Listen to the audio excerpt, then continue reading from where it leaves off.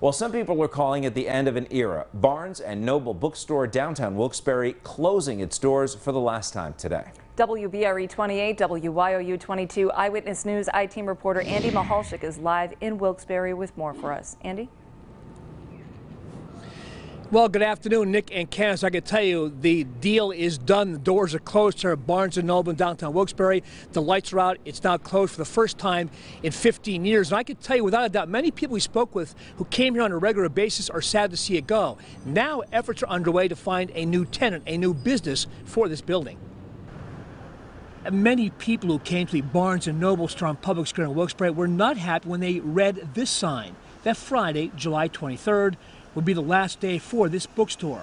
Santo LaFoca came here often. I know that they drew quite a, there was always a lot of people there, and I stopped in there almost daily.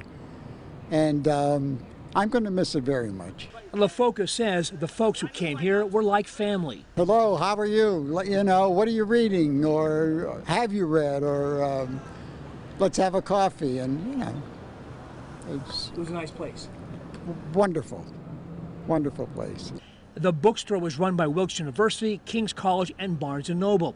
The store also sold merchandise from both schools, but both schools have now decided to move on and operate their own bookstores on campus.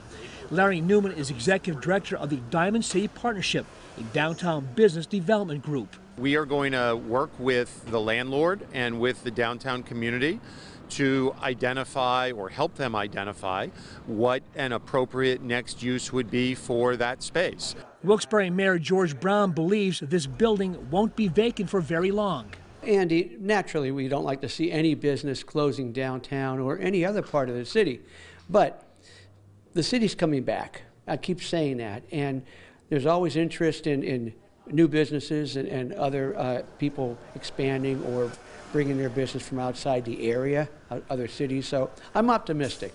83-year-old John Pushniak would like to see another bookstore open right here. With Tudor Bookshop gone, B. Dalton Books gone, Walden Books gone, Village Green Bookstore gone, Mike's Library gone, the Book and Record Mart gone. It's a pity for Wyoming Valley, I think. It is.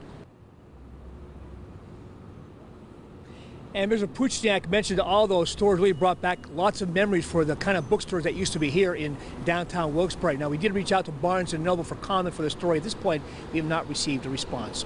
Reporting live in downtown Wilkes-Barre, Andy Mahalchik, 2822 Eyewitness News. Back to you.